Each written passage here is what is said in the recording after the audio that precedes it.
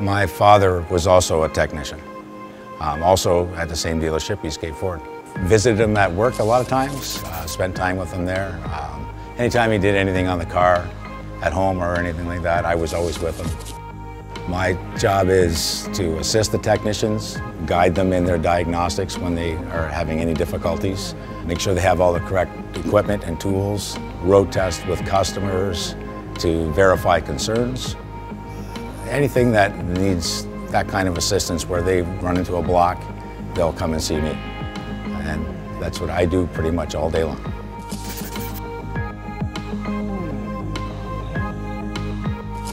Typical day for me. I get in the morning and I turn on the computer. And then I will have a look to see if there's any warranty issues I had to deal with from past days. Or nothing there, then the technicians are all coming in. I also distribute the work right at the moment. So I'm also, when they come in, make sure they have something to do, make sure they get on their job. Keep everybody busy throughout the day is basically what you do. I've been in this industry for 40 years. I specialized in automotive in high school and then did 2 years at Mohawk for my apprenticeship. And I've been at Eastgate ever since.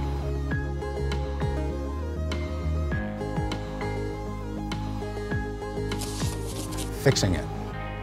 That was the most satisfying for me. Fixing the car, taking care of the customer's concern, and fixing it right the first time.